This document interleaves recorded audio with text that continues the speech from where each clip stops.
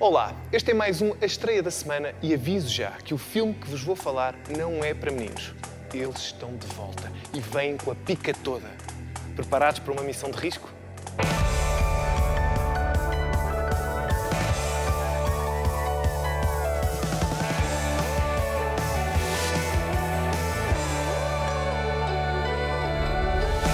Quando tudo falha, eles não. G.I. Joe Retaliação vai chegar esta semana às nossas salas de cinema e promete arrasar como já é hábito.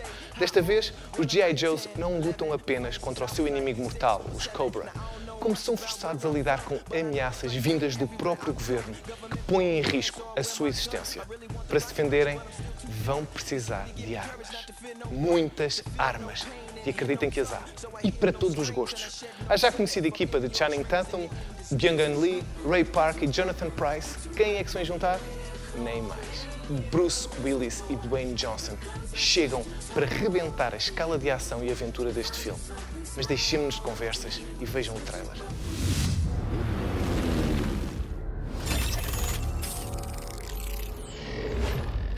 Let me get this straight. One whole weekend, you looking after my little girls. Yep, as long as I can bring this. I love your kids, but they live to terrorize me. I do. See that? Security's early.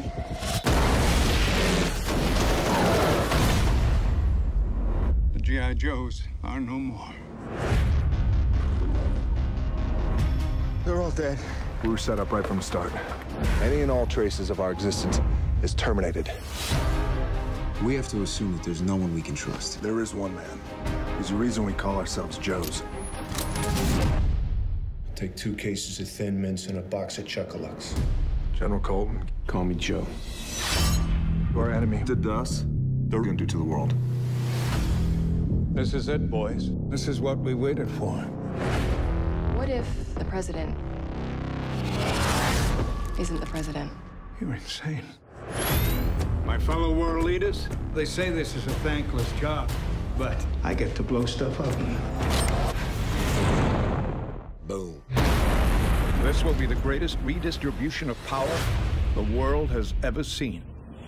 We're all that's left. So let's get to work. I was actually thinking about something a little more your size.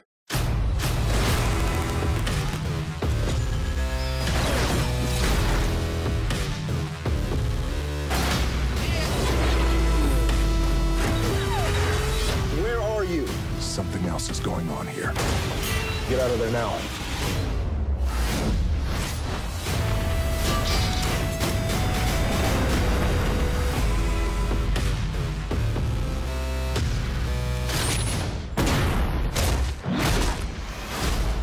Nice. Eu só tenho uma palavra para isto: brutal.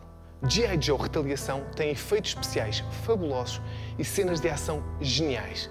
E depois do último sucesso de bilheteira, em 2009, com G.I. Joe, o ataque dos Cobra, que faturou a nível mundial mais de 300 milhões de dólares, o realizador John M. Chu não teve dúvidas em agarrar este projeto. A expectativa é alta para esta sequela, baseada na coleção dos famosos bonecos da Hasbro, que já nos habituou a grandes e sonoras explosões e diálogos hilariantes. Uma produção de grande escala que vão gostar de conhecer um pouco mais.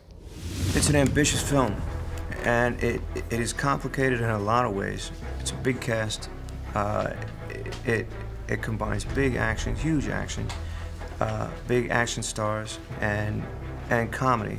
Bruce is a guy's guy. He's a man's man, and he was perfect for General Colton. Great for the role, and not only that, but as a fan of action and men of action, I thought it was pretty cool that I get a chance to see Bruce Willis and myself together on screen, kicking all kinds of ass. Harry Humphreys has taken us through all kind of weapons training and movement.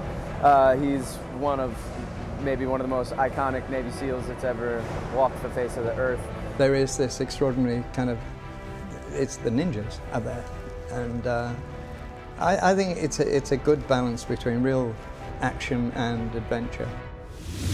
G.I. Joe Retaliação vai estar a bombar nas salas de cinema em 3D já esta semana. Não podem perder.